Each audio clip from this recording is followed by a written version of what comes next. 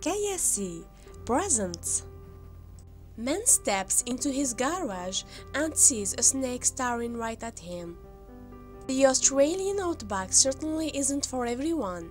Unfortunately, one man had to find this out in the worst way. As Tom was on his way to work one morning, he received a surprise visitor, but it wasn't exactly a welcomed visitor.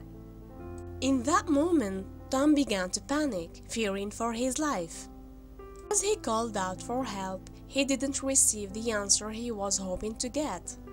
When John was younger, he experienced something life-changing. While at school one day, there was a pet show and tell. One of John's classmates brought in his worst nightmare to show the class. Inside of a container was a slithering corn snake.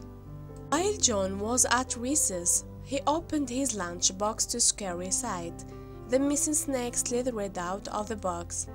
As John screamed, he threw his lunchbox up in the air. As the lunchbox began to come back down, the snake fell on John's arm.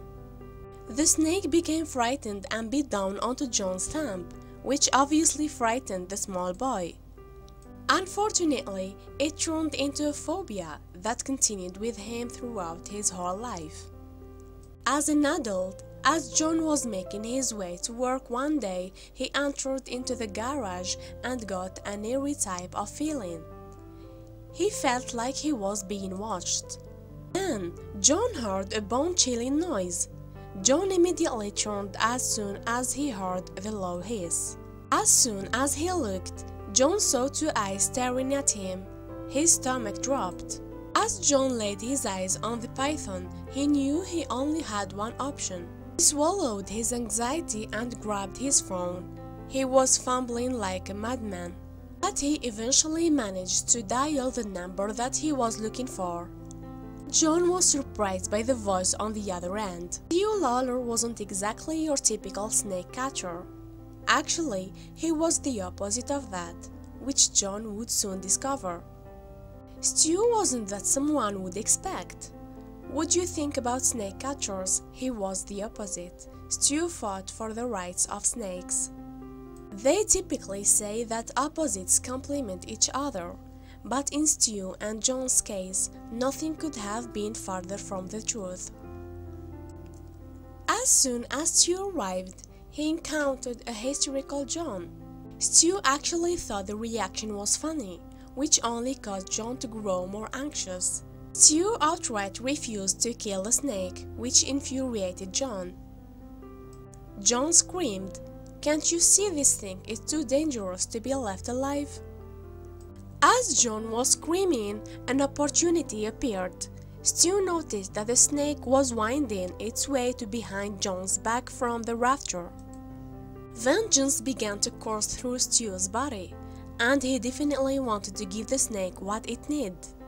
The snake began to coil its body, as though it was getting ready to strike. The snake's eyes grew steady, and his body became taut. Stu immediately knew what he had to do. As the snake moved towards John, Stu jumped into action. In an act of bravery, Stu pushed John to the side and grabbed the snake. As John fell to the floor, he saw what was happening around him. He immediately changed his opinion of Stu. The man that had made him so angry was now his hero.